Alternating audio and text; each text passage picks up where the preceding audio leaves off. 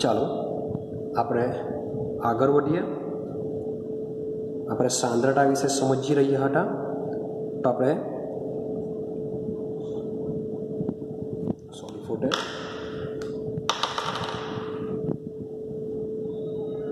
આપણે ચોથી સાંદ્રતા વિશે સમજવાનો પ્રયત્ન કરીએ કે ચોથી સાંદ્રતા શું છે. તો ચોથી સાંદ્રતા છે આપણી મોલ અંશ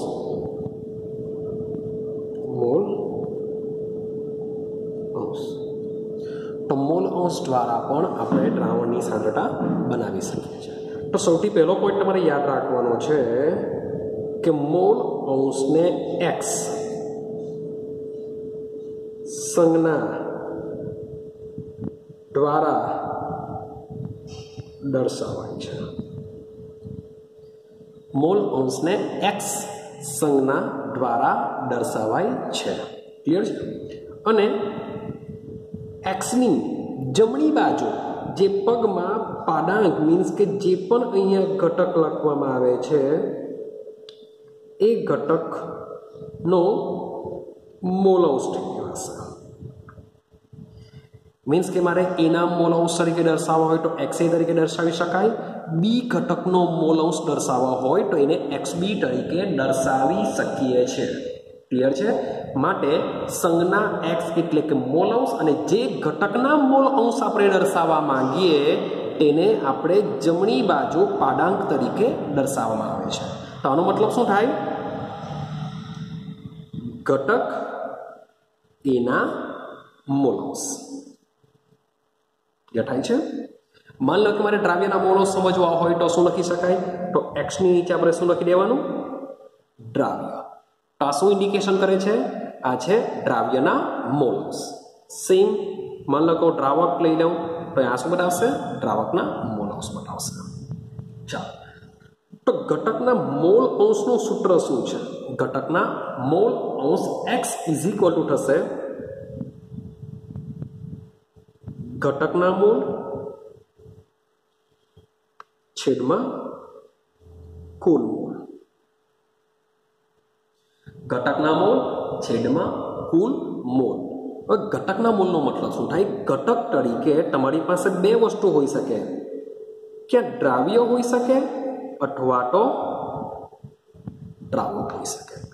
દ્રાવ્ય તરીકે ઘણા બધા હોઈ શકે જેના પણ તમારે મોલ અંશ શોધવા હોય તેના મોલ છેદમાં કુલ મોલ. હવે કુલ મોલનો મતલબ એવો થાય કે તમારા દ્રાવણમાં માન લો કે હું લીંબુ શરબત બનાવું છું તો લીંબુ શરબત બનાવવા માટે મારે શાનો ઉપયોગ કરવો પડે?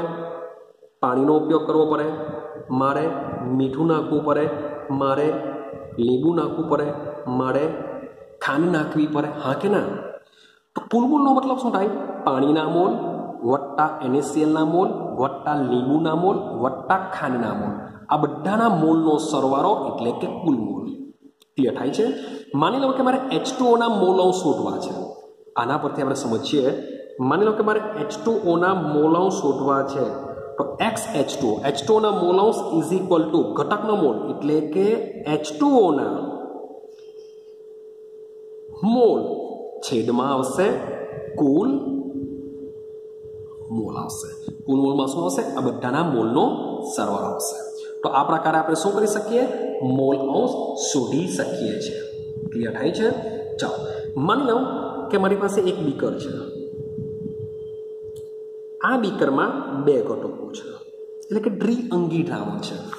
તો આ બે ઘટકોની વાત કરીએ તો બે ઘટકો તરીકે માન લો કે A છે અને બીજું છે B. એક માન લો કે A છે આપણું દ્રાવ્ય અને B છે આપણું દ્રાવક. તો બે ઘટકો, એક છે દ્રાવ્ય બીજું છે દ્રાવક. હવે મોલ અંશને કેવી રીતના આપણે ઓળખી શકીએ? તો માન લો કે A ની વાત કરીએ તો એને આપણે XA થી દર્શાવીએ. તો A ના મોલ અંશ ઇઝ ઇક્વલ ટુ A ના મોલ છેદમાં કુલ મોલ. હવે કુલ મોલનો મતલબ શું થાય? A ના મોલ વત્તા B ના મોલ. એની જગ્યાએ આપણે શું લખી શકીએ? કુલ મોલ લખી શકીએ છીએ. ક્લિયર થાય છે? સેમ વસ્તુ માન લો કે તમે B વિશે વાત કરે તો XB બરાબર શું થાય? બીના મોલ છેદમાં એના મોલ વત્તા બીના એટલે કે કુલ મોલ થઈ જશે. તો આ રીતના આપણે મોલસને શોધી શકીએ છીએ. હવે યાદ રાખજો કે તમારા દ્રાવણમાં જે દ્વિઅંગી, આ તો માત્ર દ્વિઅંગી દ્રાવણની વાત કરી, પણ માની લો કે દ્રાવણમાં ઘટકોની સંખ્યા વધારે છે, 2 કે તેથી વધારે છે, તો આવી કન્ડિશનમાં શું કરી શકીએ? તો જ્યારે ઘટકોની સંખ્યા વધારે હોય, મીન્સ કે માની લો કે આઈ શું છે? ઘટકો છે. આઈ શું છે? સંખ્યાના ઘટકો છે. મીન્સ કે ઘણા બધા દ્રાવ્યો છે. એક દ્રાવક હશે, ઘણા બધા દ્રાવ્યો હશે. તો આવી કન્ડિશનની અંદર એનું કોમન સૂત્ર બની જાય xi is equal to ni. Means કે જે i છે એ આઈના મોલ છેદમાં કુલ મોલ. હવે કુલ મોલ તરીકે શું કરીશું? n1 plus n2 plus n3 plus n4 up to nn સુધી આપણે લઈ જઈએ. Up to ni, sorry nn કરતા ni લખીએ. મીન્સ કે જે લાસ્ટમાં લાસ્ટ આપણા i જેટલા ઘટકો છે તો આપણે શું કરશું? ni લખી શકીએ. તો આની જગ્યાએ આપણે શું લખી શકીએ? તો આની જગ્યાએ લખી શકીએ કે ni છેદમાં એક્સપોનેન્શિયલ ni. એક્સપોનેન્શિયલ ni નો મતલબ શું થાય? કે જેટલા પણ ઘટકો હશે બધા ઘટકોનો સરવાળો.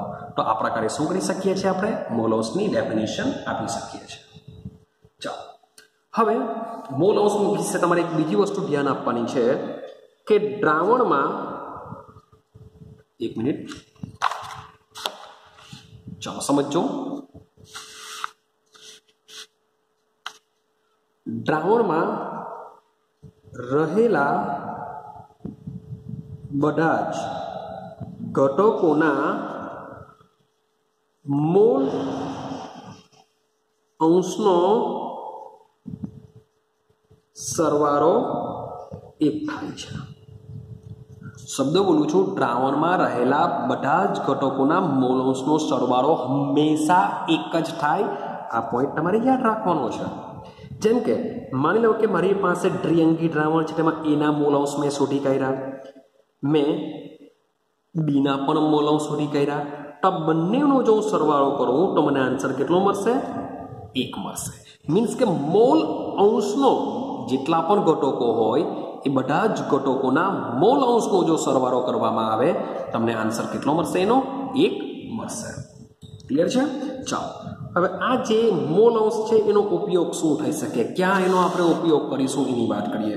તો જે મોલ અંશની વાત કરીએ તો મોલ અંશ, એક તો પહેલી વસ્તુ, દ્રાવણના કેટલાક ભૌતિક ગુણધર્મો,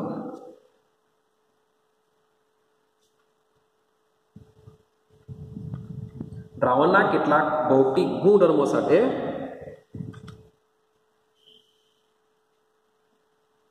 સંબંધિત છે.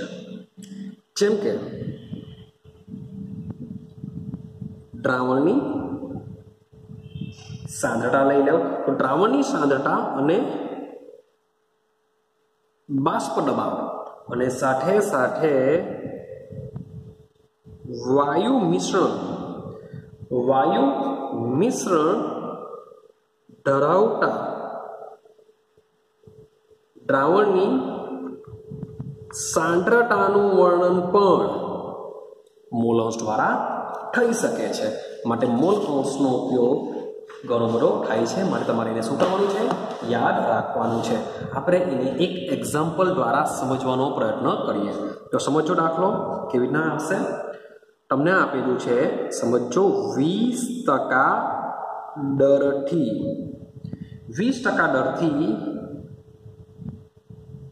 ઇથિલિન ગ્લાયકોલ ધરાવતા દ્રાવણના મોલ અંશ 20% દરથી ઇથિલિન ગ્લાયકોલ ધરાવતા દ્રાવણના મોલ અંશ ગણો. તો સૌથી પહેલા આને સમજવાનો પ્રયત્ન કરો. 20% દરથી, 20% દરથીનો મતલબ એવો થાય કે આ વસ્તુ તમને આપ્યું છે 20% વેઇટ બાય વેટ. આનો મતલબ એમ થાય શું છે? Ethylene glycol.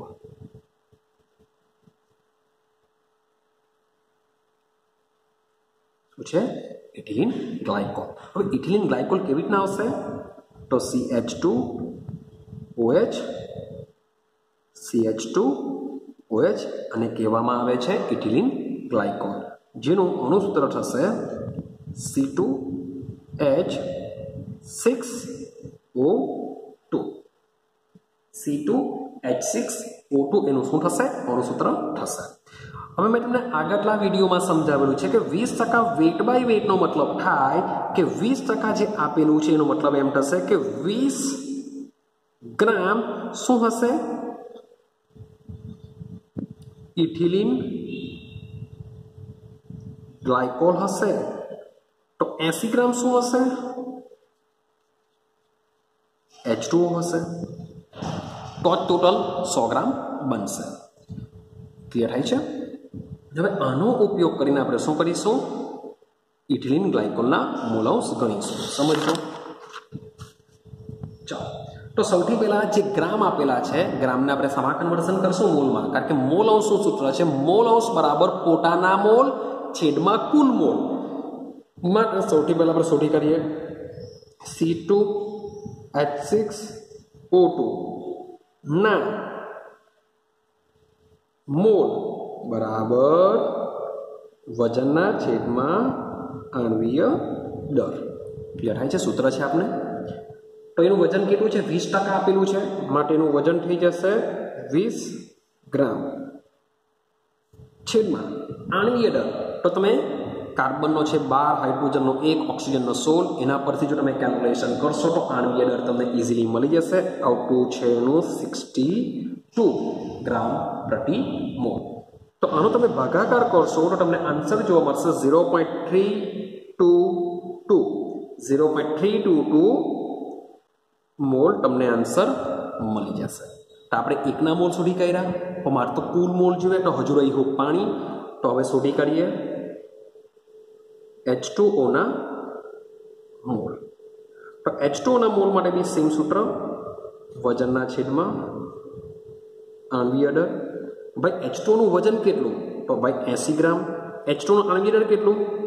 તો ભાઈ 18 ગ્રામ. તો આ તમે કેલ્ક્યુલેશન કરશો તો આન્સર આવશે 4.44 મોલ. ક્લિયર થયું છે? ચાલો, હવે આપણે મોલ અંશ શોધવાના છે. તો શરૂઆત કરીએ C2H6O2 ના મોલ અંશ શોધવાની. તો X C2H6O2 ના મોલ અંશ સૂત્ર મૂકીએ તો ઇથિલિન ગ્લાયકોલના મોલ અંશ બરાબર C2H6O2 ના મોલ છેદમાં શું થશે? કુલ મોલ. તો આના મોલ કેટલા આવેલા છે? C2H6O2 ના 0.322. હવે કુલ મોલની વાત કરીએ. કુલ મોલમાં શું થવાનું? દ્રાવ્ય વત્તા દ્રાવકના મોલ. તો દ્રાવ્યના મોલ આપણે શોધ્યા 0.322 પ્લસ પાણીના મોલ કેટલા શોધ્યા આપણે? 4.44 શોધ્યા આપણે. 4.44. તો આ બંનેનો તમે સરવાળો કરીને જવાબ લાવશો તો આનો આન્સર આવશે 0.068. રેડી? મોલ અંશનો કોઈ એકમ હોતો નથી. યાદ રાખજો, મોલ અંશનો કોઈ એકમ હોતો નથી. સેમ એ જ પ્રમાણે આપણે પાણીના પણ મોલ અંશ શોધી શકીએ. તો પાણીના મોલ અંશ શું થાય? તો પાણીના મોલ અંશ બરાબર પાણીના મોલ છેદમાં કુલ મોલ. તો ભાઈ પાણીના મોલ કેટલા? તો પાણીના મોલ છે 4.44 છેદમાં 0.322 પ્લસ 4.44. તો આનો આન્સર આવશે 0.932. રેડી? મેં તમને આ રીતના મીન્સ કે મોલ અંશ શોધી શકાય, પણ મેં તમને કીધેલું હતું કે દ્રાવણમાં જેટલા પણ ઘટકો હોય એ બધા જ ઘટકોના મોલ અંશનો તમે સરવાળો કરો તો C2H6O2 વત્તા XH2O આપણે આનો સરવાળો કરીએ 0.68 પ્લસ 0.932. તો તમને આઈડિયા આવી જશે અને આન્સર કેટલો આવશે? 1 આવશે. ક્લિયર થાય છે? તો સમજો, માન લો કે તમે માત્ર H2H6O2 ના મોલ અંશ શોધી કાઢો. જો એના મોલ અંશને તમે એકમાંથી બાદ કરી દેશો તો પણ તમને પાણીના મોલ અંશ મળી જશે. અથવા તો જો તમે પાણીના મોલ અંશ શોધી કાઢો ને એના મોલ અંશને એકમાંથી બાદ કરી દેવ તો તમને આના મોલ મળી જશે. કારણ કે આ બેનો સરવાળો થાય 1. તો આ બેમાંથી કોઈ પણ એકની વેલ્યુ જો તમે શોધીને આમાં મૂકી દેવ તો બીજાની વેલ્યુ તમને મળી જશે. ક્લિયર થાય છે? તો આ પ્રકારે તમારો મોલ અંશ આવશે. ચાલો અગાડીની વાત કરીએ. અગાડી આપણે ચોથી સિસ્ટમ પર જઈએ. ચોથી સિસ્ટમ છે આપણી મોલારિટી, જે આપણે ઓલરેડી ભણીને આવ્યા છે. મોલારિટી. તો મોલારિટીનો કન્સેપ્ટ શું છે? તો સમજો, મોલારિટીને સૌથી પહેલા કહેવામાં આવે છે મોલર. યાદ રાખજો, એને મોલરથી ઓળખવામાં આવશે. શાથી ઓળખવામાં આવે છે? એને મોલરથી તેને ઓળખવામાં આવે છે. આગળની વાત કરીએ તો મોલારિટીની વ્યાખ્યા શું થાય, કેવી રીતે બનાવાશે? તો મોલારિટીનો મતલબ એમ થાય કે જે તમારા દ્રાવ્ય હશે. મોલારિટીને દ્રાવ્યના મોલની સંખ્યા કે જેને 1 લીટર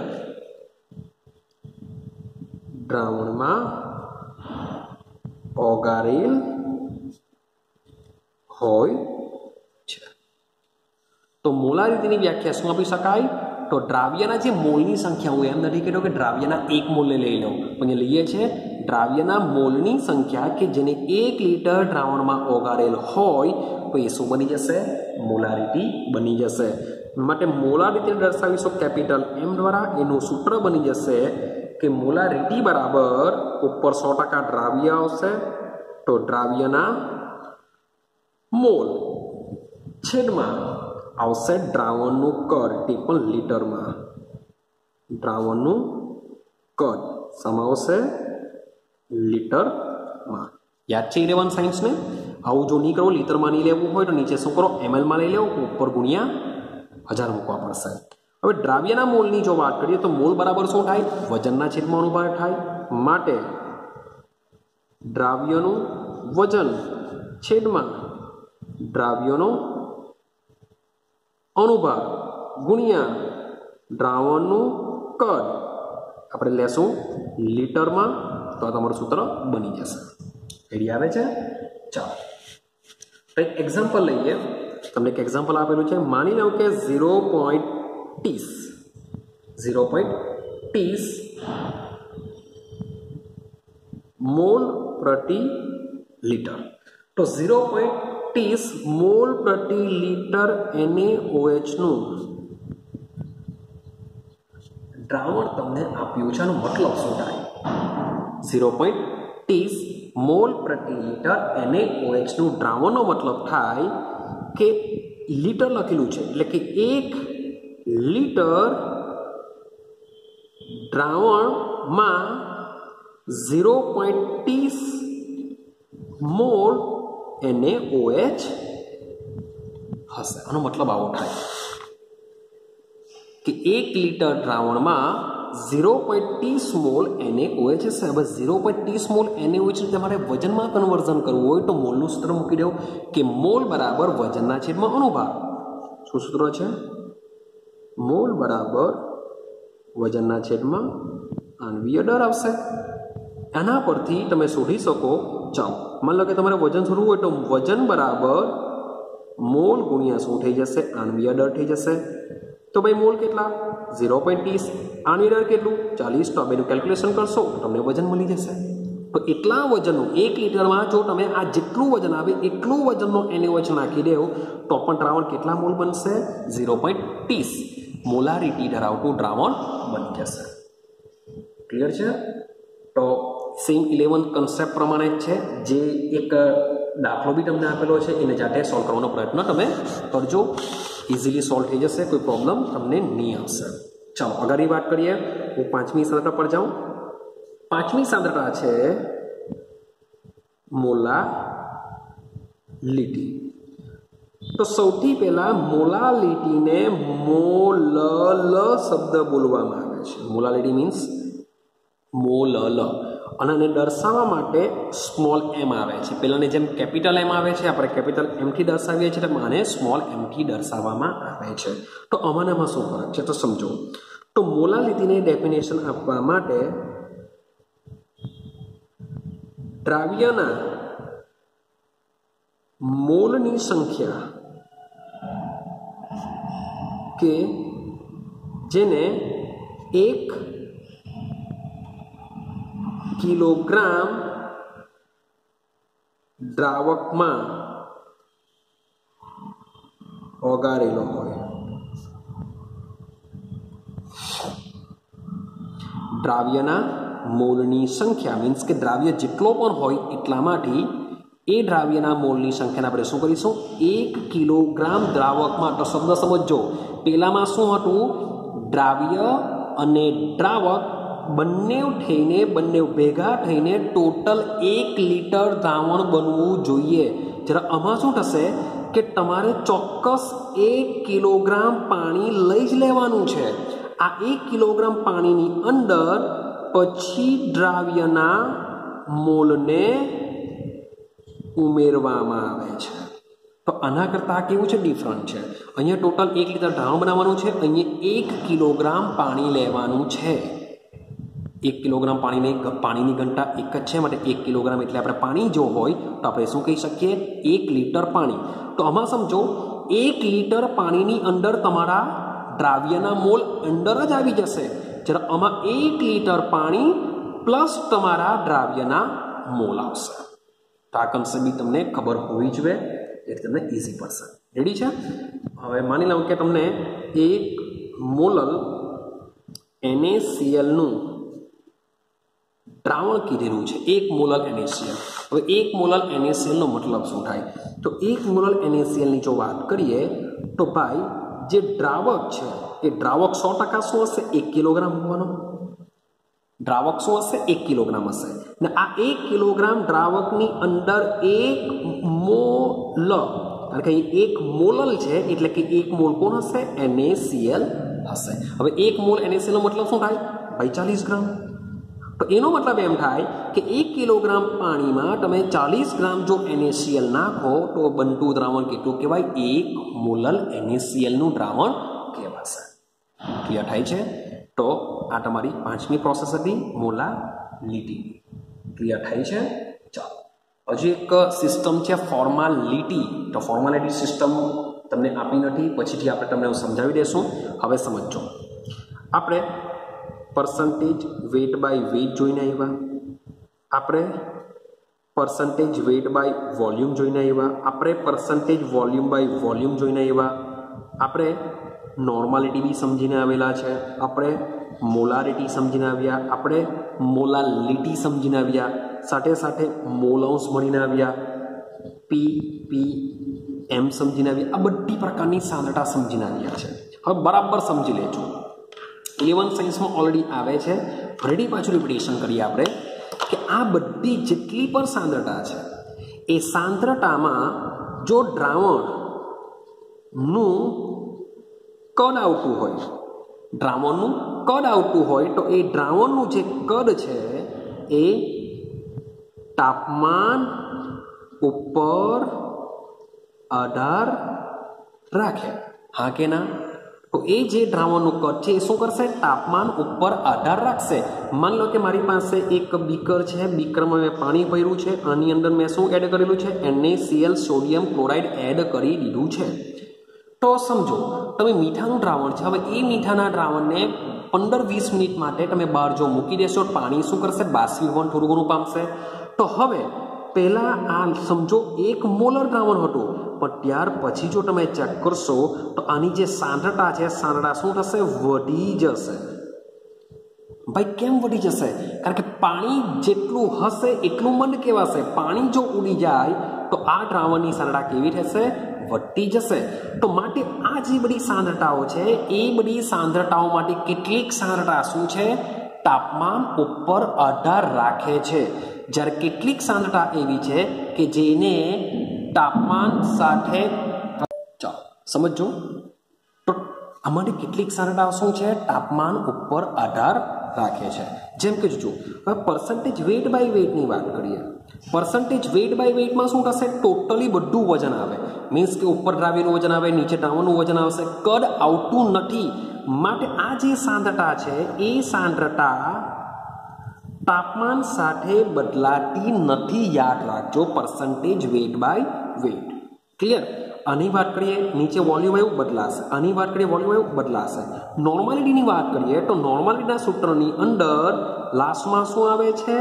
દ્રાવણનું કદ. હવે દ્રાવણનું કદ આવે છે એટલે આની સાંદ્રતા શું થશે? બદલાશે. મોલારિટીની વાત કરીએ તો મોલારિટીના સૂત્રમાં હમણાં જ આપણે જોઈને આવ્યા કે દ્રાવણનું કદ 1 લિટર, મીન્સ કે આની બી સાંદ્રતા તાપમાન સાથે બદલાશે. પણ મોલારિટીની વાત જો કરીએ તો મોલારિટીનું સૂત્ર દેખાય છે તમને? તો મોલારિટીની વાત કરીએ તો મોલારિટીનું સૂત્ર શું છે? મોલારિટી બરાબર દ્રાવ્યના મોલ. દ્રાવ્યના મોલ છેદમાં દ્રાવકનું વજન સામા કેજીમાં. આ એનું સૂત્ર છે. તો આ તો મોલ છે, અહીંયા આવેલું છે વજન. માટે આ જે મોલાલિટી છે એ મોલાલિટીની સાંદ્રતા પણ તાપમાન સાથે બદલાતી નથી. ક્લિયર થાય છે? મોલ અંશની વાત કરીએ તો મોલ અંશનું સૂત્ર છે પોતાના મોલ છેદમાં કુલ મોલ. એમાં દ્રાવણનું કદ આવતું જ નથી. તો માટે આ જે 3 સાંદ્રતા છે, percentage wet by wet, molality, mall અંશ, આ 3 સાંદ્રતા તાપમાન સાથે બદલાતી નથી. બાકીની જે બધી જ સાંદ્રતાઓ છે એ તાપમાન બદલતા બદલાઈ જશે. ક્લિયર થાય છે? તો આના માટે બી એક તમને એક દાખલો આપવામાં આવ્યો છે. તો એ દાખલો બી બહુ ઇઝી છે. મીન્સ કે 11 સાયન્સમાં આપણે જે સોલ્વ કરીએ છીએ એ રીતના સોલ્વ કરવાના છે. અને તમે બુકમાં જોશો તો બુકમાં ઓલરેડી તમને 5 દાખલા બીજા આપેલા છે. તો એ 5 દાખલા બી તમારે શું કરવાની છે? થોડીક પ્રેક્ટિસ કરજો, જેને આપણે પછાડથી સોલ્વ કરશું. એવું નથી કે તમારે સોલ્વ નહીં થશે, તો એ આપણે શું કરીશું? પાછળથી સોલ્વ કરીશું. તો હાલ પૂરતો આપણે અહીંયા વિડીયો સ્ટોપ કરીએ છીએ. નેક્સ્ટ વિડીયોમાં હવેથી આપણે આગળના ટોપિક ઉપર વાત કરીશું. હમણાં હવે સાંદ્રતા સુધી વાત કરી હતી. હવે આપણે ચેપ્ટરમાં શું કરશું? ઊંડાણમાં જશું, જે ખૂબ જ ઇમ્પોર્ટન્ટ છે. માટે હવે બરાબર સમજવાનો પ્રયત્ન કરજો. હવે આપણે નેક્સ્ટ વિડીયોમાં મળીશું.